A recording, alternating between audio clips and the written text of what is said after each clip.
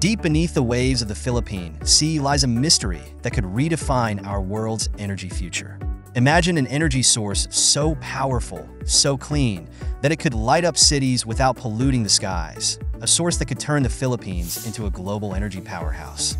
Today, we're diving into the intriguing tale of deuterium, the so-called fuel of the future, and exploring how this humble archipelago could hold the keys to a new energy era.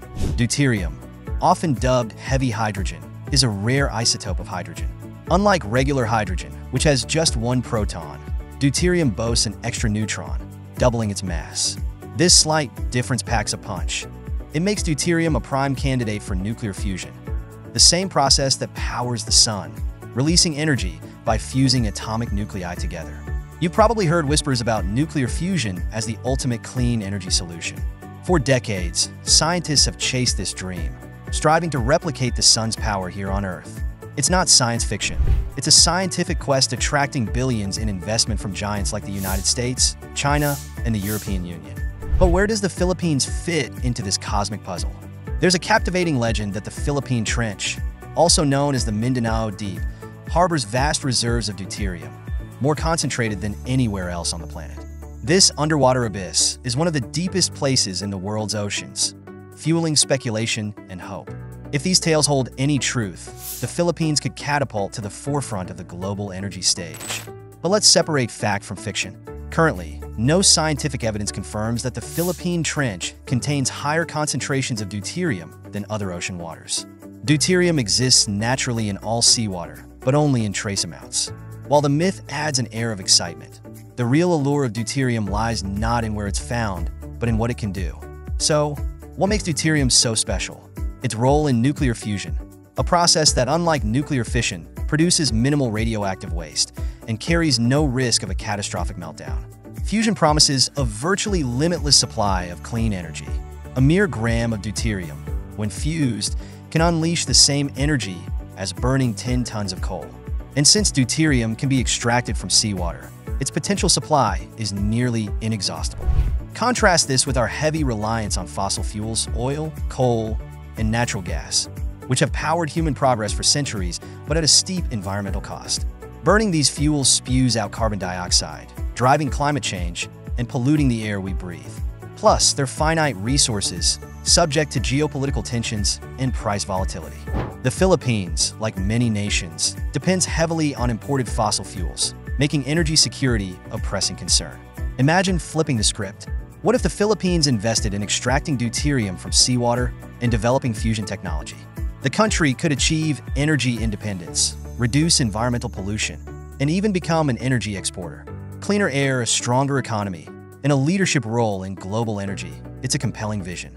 But turning this vision into reality is no small feat. First off, the technology. Nuclear fusion is still in the experimental phase. Projects like the International Thermonuclear Experimental Reactor, ITER. Mastering fusion requires achieving and sustaining temperatures hotter than the sun's core, a challenge that has bedeviled scientists for generations.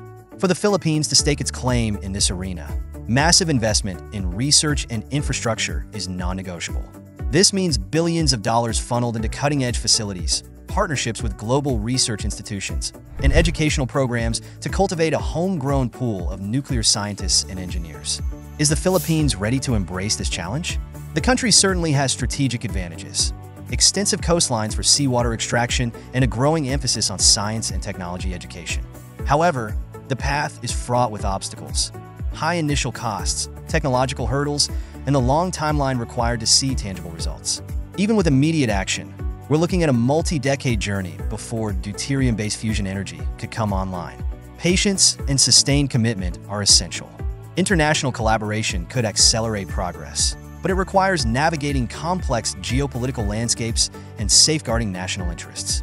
So, can the Philippines rise as a global leader in deuterium energy?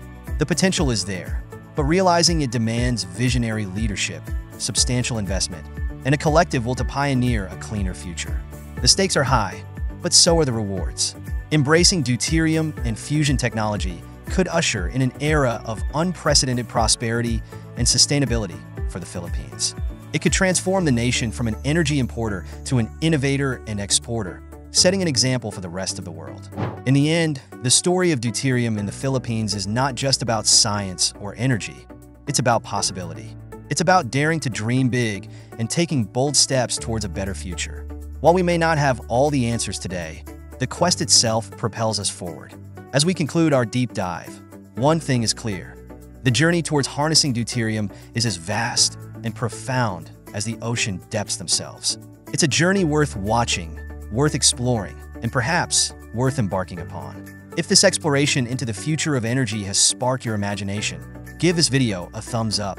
Subscribe to OHA News Asia and hit that notification bell to stay tuned for more insights into the stories shaping our world. We want to hear from you. What are your thoughts on deuterium and the Philippines' role in the energy landscape? Share your opinions in the comments below.